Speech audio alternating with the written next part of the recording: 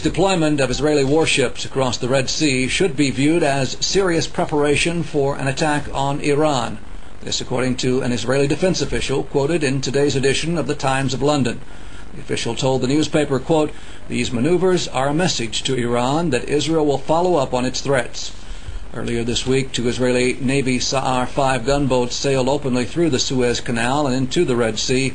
The Times also quotes Western diplomats as saying they have offered Israel support for a military strike against Iran's nuclear facilities in exchange for Israeli concessions in peace talks with the Palestinians, including the creation of a Palestinian state.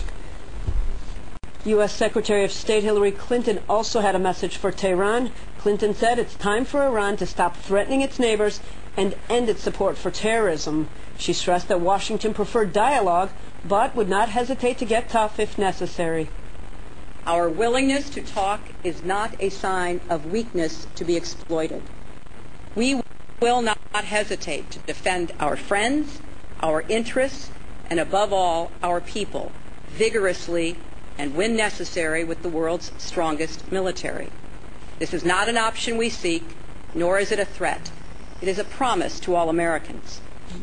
A senior American diplomat, Fred Hoff, was in Damascus today for meetings with Syrian Foreign Minister Walid Muallim. The talks lasted for an hour and a half. Hoff refused to take journalist questions following the discussions. Before flying to Syria from Israel, he met with National Security Advisor Uzi Arad and Deputy Foreign Minister Danny Ayalon in an attempt to renew peace talks between the two countries.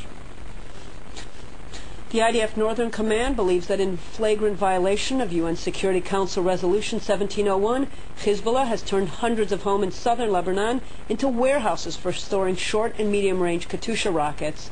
The Army has released video footage taken from an Israeli drone on Tuesday showing a home exploding in the village of Hirbet Selm, some 20 kilometers north of the Lebanese border. IDF ballistic experts said that dozens of holes in the roof are the size of 122-millimeter Katyusha rockets.